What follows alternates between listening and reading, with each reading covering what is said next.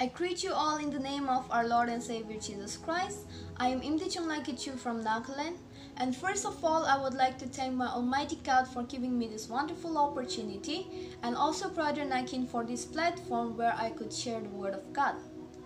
Today I would like to talk on the topic, how is your faith in Christ as a believer? I repeat, how is your faith in Christ as a believer? Firstly, let us look into the meaning of faith. What is faith? Faith means complete trust or confidence in someone or something. Faith means complete trust or confidence in someone or something. What is having faith in God? Or do you have full faith in God? As a believer, if you ask your fellow believer, do you have faith in God? Their answer will be yes. I have faith in God. And when you ask them, how can you say that you have faith in God? Or, why do you have faith in God? They might reply as such, I have faith in God because I am born and brought up in a Christian family. I am a believer since I was born. I go to church every day.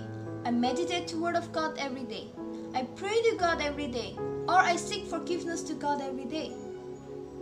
Their answer will be yes. I have faith in God. And when you ask them, how can you say that you have faith in God? Or, why do you have faith in God? They might reply as such, I have faith in God because I am born and brought up in a Christian family. I am a believer since I was born. I go to church every day. I meditate the Word of God every day. I pray to God every day. Or I seek forgiveness to God every day. My dear brothers and sisters in Christ, firstly I would like to tell you that you and me will know the true meaning of faith when we are put into certain situation or temptation. Let us cite some example from the Bible where we will understand the meaning of faith in a wider way. I will not be explaining the entire story, but I'll be taking out certain points in which you and me will understand the meaning of faith in a wider way. Firstly, in Genesis chapter 22, we see the faith of Abraham being tested. We see that Abraham was very old by this time, and God has already blessed him with a son that he was longing for. And Abraham loved his son so much. In verse 2, we see that God told Abraham to sacrifice his one and only son, whom he loved the most, as a burning offering.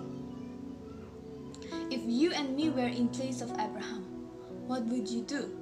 Would you sacrifice something or a person whom you truly love, or who is very dear to you, and you will regret the rest of your life if you lose that person? Will you sacrifice that person as a burning offering to God? Some of us might even question God if God tells us to sacrifice that. We might ask God, why did you even bless me with this person? Or why did you even bless me with this thing if you are to take this away as a burning offering? And some of us might even argue with God. But what we see here is Abraham, without saying a single word, he obeyed God's command. Despite of all the sadness and all the grief he had deep inside his heart, he was ready to sacrifice his one and only son whom he loved the most. Seeing the obedience of Abraham and faith that Abraham had in Lord, we see in verses 11 and 12 that the angel of the Lord called upon him from heaven and stopped him from what he was doing. And he told him, for I know that you fear God. Seeing the faith of Abraham in God, in verse 17 and 18, we see that God promised Abraham, saying he will bless his descendants with numerous as stars in the sky, and also sand in the seashore. Not only that, but whole nation will be blessed through his descendants.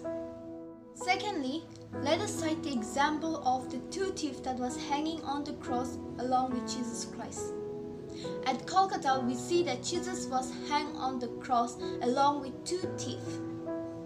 And the crowd, religious leaders, Roman soldiers, including the two thieves, started mocking at Jesus Christ.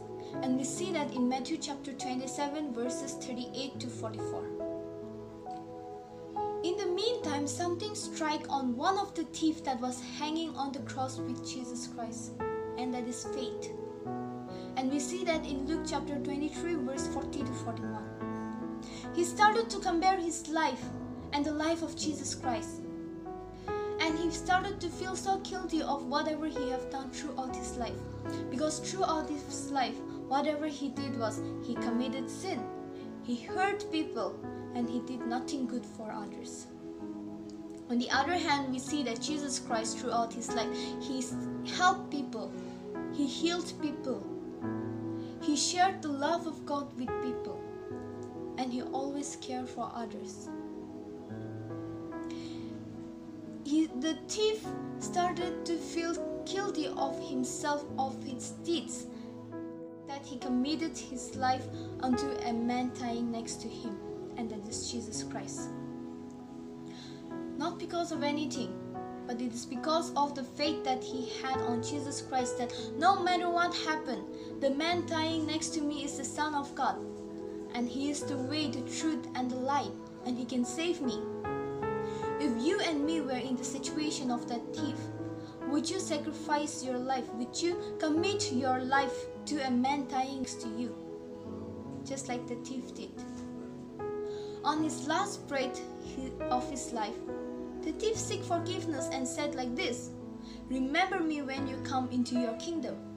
To which Jesus replied, "Truly I tell you, today you will be with me in paradise." And we see that in Luke chapter 23, verse 42 to 43. My dear brothers and sisters in Christ, there is no hour too late for faith. In life, we will be put in such situation and temptation. We may be tested like Abraham was tested, where we have to sacrifice something that we truly love. Or we might realize the love of God our Father late, just like the thief on the cross. What is your faith in Christ, my dear believers in Christ? Do you believe in Him just because you were born as a believer? You are born in a Christian family, you go to church every day, or you read the Bible every day, you seek forgiveness to God every day? Or is it because you really and truly have faith in Him? Thirdly, let us turn to Acts chapter 27. Here we see Apostle Paul, the greatest missionary of all times. As we go through this chapter, we learn that Paul was taken as a prisoner to Rome, along with 276 people. In verse 7, we see that they started to face difficulty because of wind. The wind did not allow them to go into the direction they wanted to go. In verse 10, we see that Paul stood up and told the centurion, "Man, I see that our voyage is going to be disastrous and bring great loss to the ship and carriage, and to our life also." But since he was a prisoner, the centurion did not believe him. Further in verse 13, we see that a heavy storm started appearing slowly by slowly. The people tried their best to hold the ship, but they lost control. And in verse 20, we see that people started losing their hopes. They thought that they will die this very moment. They were left with nothing. When all the people was left with nothing, when all the people was left with no hope to be safe, Paul took this opportunity. He stood up and he told the people, "Last night, an angel of God, whom I belong and whom I serve, stood beside me and said, 'Do not be afraid, for God has graciously given you the life of all those who sail with you.'" And we see that in verse 21 to 24. Paul had full faith in God that no matter what happened, God will save him, and also the 276 people sailing along with him in the same ship. Let us not put ourselves into the situation of Paul right here, but let us put ourselves into the situation that 276 people are facing. What would you do if you were in that place? As we all know that Paul has done great things throughout his life, but right now, at this very moment, he was a prisoner being taken to Rome. Would you believe what a prisoner tells you?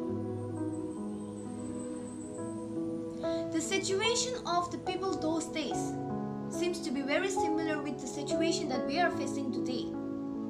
During this very pandemic, people don't know what is going to happen next. We don't know whether we are going to get food the next day. Or we don't even know whether we will be able to meet our dear ones, our relative who is staying very far away from us. People are in fear to get infected by this very coronavirus, which has no exact magical cure till today. And in such a situation, if a person like Paul, a prisoner, comes and tells you, the God whom I believe said that He will save you and me, will you believe in Him? Will you believe a prisoner? My dear believers in Christ, your answer does not matter. But what matters here is, what is your faith in Christ? Soon after this pandemic started in the world, through social medias, we have seen many videos and also read many articles of many preachers prophesying that they have already prophesied about this very coronavirus. Some people say that this will end soon. Some say that this will never end. On the other hand, some even prophesies that this is the way God shows His anger upon us. And they even compare this situation with the flood during the days of Noah. And there are many other more prophecies. My dear brothers and sisters in Christ, what matters the most here is, despite of all the news that we hear in and around, do you have faith in God? That no matter what happens, even though this coronavirus ends or not, God is always with me, and He is there by my side, helping me in every step that I take in life. As mentioned earlier, our faith will be tested in various situations. We may be tested like Abraham or the thief, or we might even be tested through sickness, through disease, through fame, wealth, hardship. Are you ready to stand up still and strong and overcome all the temptation that comes your way? As every one of us know Apostle Paul, he is the greatest missionary of all times. But he did not become the greatest missionary of all times just because of who he was, but because he was prayerful. He seek courage to God in every situation that he was put in. And most importantly, he was faithful enough to stand strong in every temptation he was put in, no matter if it was persecution, or it was hardship, or health issue. As a believer of our Lord and Savior Jesus Christ, let us have that full faith in God that no matter what happens, His plans are greater than ours, and He will never leave us or put us alone in such a situation which will be very difficult for us to overcome. For the God who created us knows you and me better than we know ourselves. All God wants from us is to have that full faith in Him. I would like to end by reading this passage, Hebrews chapter 11 verse 1. It says, "Now faith is confident in what we hope for, and assurance about what we do not see." May God bless each and